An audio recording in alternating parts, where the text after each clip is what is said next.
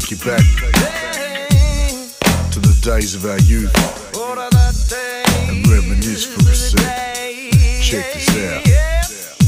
I had my first taste of hip-hop way back in the 80s when it was all about fun. Mac and the laser, crank tapes on my Walkman the size of a brick.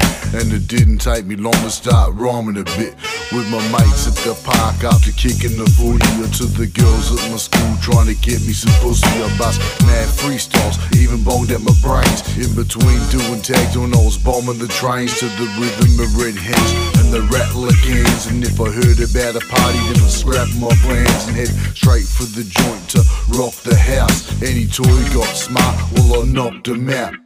Most half-steppers were bashed and rolled, so you really made sure every rap was gold. It was all a part of life when I was just a teen. Now I look back, it feels like a distant dream. They've been around for years, all lasted all the pink years. Still the party ain't over, now they're older.